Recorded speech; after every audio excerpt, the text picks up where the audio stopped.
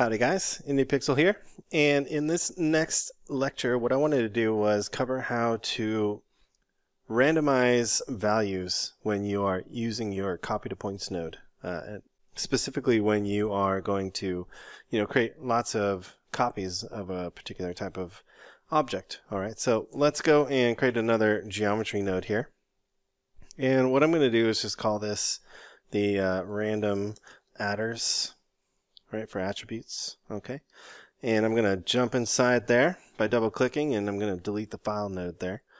And what I want to do is I just want to set myself up with some geometry to test with. So in this case what I'm going to do is create a new grid. Alright, so let's create a grid. I'm going to turn on my wireframe there by hitting Shift W, and what I want to do is just scatter some points over this. So what we can do is, get rid of, the size here. So you can keep it like 1 and 1, or you can keep the size 10 and 10, but, we can keep the rows and columns to 2 and 2. I've also set up a preset for that, the simple grid, right? Because I found myself constantly changing these values just to do some simple scattering. All right, so let's go and just scatter some points here. So I'm going to drop down that scatter node. Alright, and I'm going to set the max points to something like, let's just say 100 for now. That's pretty good. Alright, so now we have a bunch of points to work with. So let's turn on our point display and our point numbers right there. And what we want to do is we want the ability to change the rotation and the scale of every copy that we place onto a point here. So every object that we place onto a specific point. So let's get that set up. So first thing I'm going to do is just put down a box here. Okay, so this is going to be our test subject, and I want to drop down that copy to points node.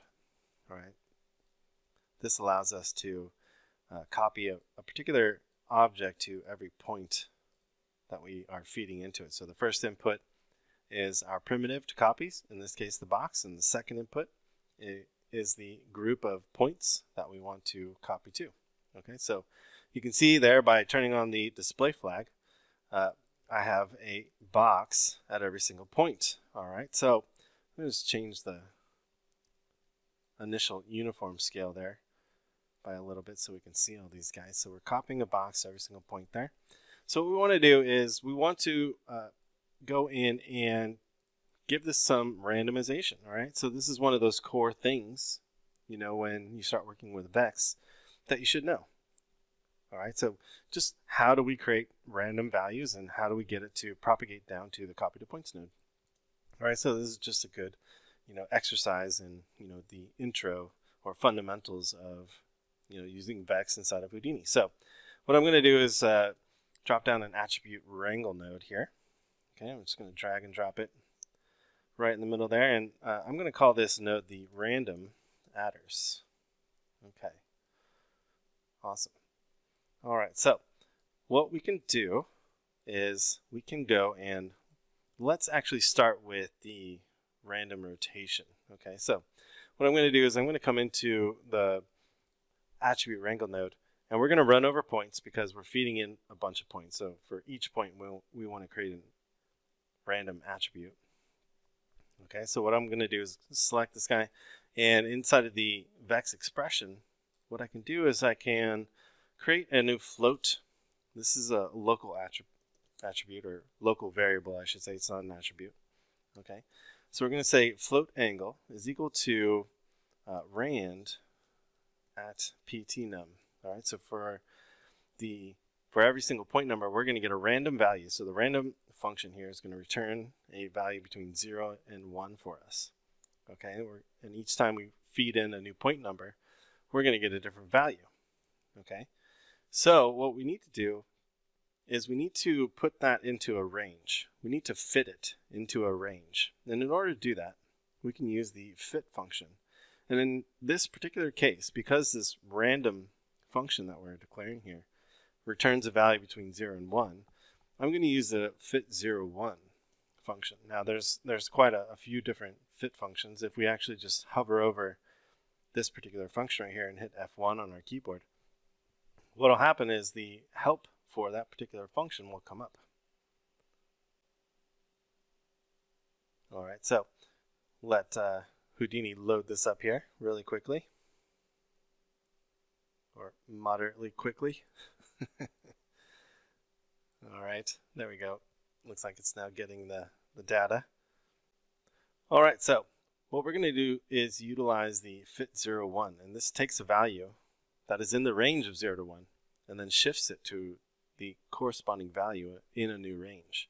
So we can define a new range for that. And this is really useful for rotation because I want to say, you know, whenever this random value returns some value between 0 and 1, I want to remap that to, let's say, a negative 40 degree to a positive 40 degree rotation angle.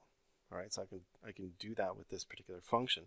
And there are actually quite a bit of other functions that allow you to change the different ranges of values. So there's the fit01, fit10, and fit11. So I definitely encourage you to go check those out because this is something that we do a lot when we are working with Vex. So in this case, because I already know I'm getting a value from 0 to 1, I'm just going to put in a value of negative 35 and 35, positive 35. This means I'm going to get a random angle, a rotation angle, from negative 35 to 35. So something within that range. So what we can do is we can actually then assign this value to a rotation value that sits on the point. And this particular point here, all right, is actually looking for, the copy to points node is actually looking for these specific attributes, all right? And so these attributes, in this case, is going to be that @rot attribute. This is one of those built-in attributes that SideFX or Houdini provides you. So what we're going to do is we're going to say @rot is equal to a quaternion. And a quaternion is a type that deals with rotations, okay? So we're not going to go into too much depth in this particular course, or lecture I should say, about quaternions. All we need to do is make sure that we feed the quaternion into this particular attribute. Okay, so what we're going to do is we're first going to provide it the angle, all right? So we're generating this random angle here. And then we want to give it an axis that we are going to rotate on. And in this case, I'm just going to rotate on the y-axis. And so to do that, we just put in the curly braces and then 0, 1, 0, 1 for the y-axis. The x and z-axes will be ignored. All right, so let's go and show our geometry spreadsheet here. Okay, and you can see that now we are getting a rotation. Okay, so we're getting a nice rotation there. And if I turn on my copy to points, you can see automatically we are now getting rotation values, random rotation values per copy. Excellent. And that's exactly what I was looking for. All right, so you can take this even further. All right. And we can do float min max angle. All right. And we could say CHF for channel, a float channel. Okay. And I'm going to call this the min max angle. Okay. And then what we need to do is actually create that particular min max angle property by hitting this little button right here. And if I set this to something like 65 now, and then feed that into this particular function right here, this fit01 function. So I'm just going to copy the local variable name and paste it in for those two hard-coded values there. And there we go. So now we actually have control over our min and max. Very cool. All right, so we are on our way. So the last thing that I really want to show you guys in this video is how we then go about randomizing the size of the object. Okay, so good practices here. Let's go and add a comment. Let's just say randomize rotation, like so. Okay, and then we're going to come down here. We're going to say randomize scale. And you need two of those forward slashes there. Okay, so one thing I should note, if you're inside of this Vex expression area here, you can hit Alt-E on the keyboard, and that'll bring up the code editor inside of Houdini here. Okay, it makes it a lot easier. You can actually scale it up, and you don't feel so constrained when you're coding there. So it feels like, you know, your normal IDE. You know, it is a very stripped down IDE, but at the same time, it is, you know, a nice way to start to code more lengthy Vex scripts. Okay, so if I go and actually spell this correctly here, there we go. So we'll randomize the scale. So what we're going to do is we are going to go and create a random scale. So I'm going to say float scale, creating another local variable. And what I'm going to do is this time I'm just going to start typing out a fit01 because I know I'm going to put this within a range. Okay, and I'm going to do @ptnum and just say plus 23. All right, so we can actually create a seed value out of that. And so what I want to do is I want to say our new range is between 0.2 and 1.2. Let's just start there.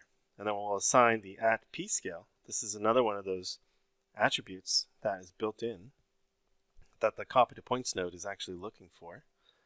So I'm going to say @pscale is equal to scale with a semicolon there, and hit apply in the script editor here. And right off the bat, let's hit accept as well. And right off the bat, now we have randomized scale. Perfect. So we can take this even further. All right, let's actually provide the user the ability to define a min and max. So I'm going to say float min scale is equal to CHF. We want it to be a float value, so it's CHF. Okay, and we're going to say min scale, like so. And then we want a max scale. Okay, so we'll say CHF is equal to a max scale property or parameter, like so. And what we want to do is we're going to feed that min scale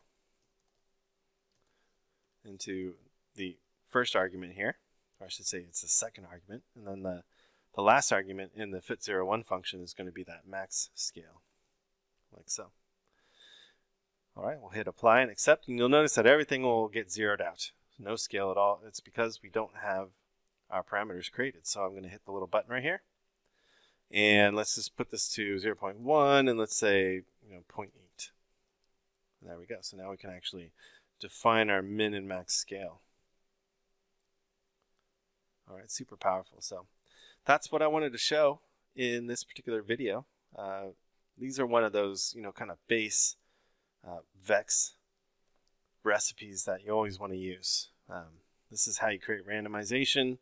This is how you give users control, and it's just one of those foundational concepts that you should know. So I thought it would be a great addition to the Intro to Vex series. So thanks so much, and I really appreciate all you guys' support. I'll see you guys in the next video.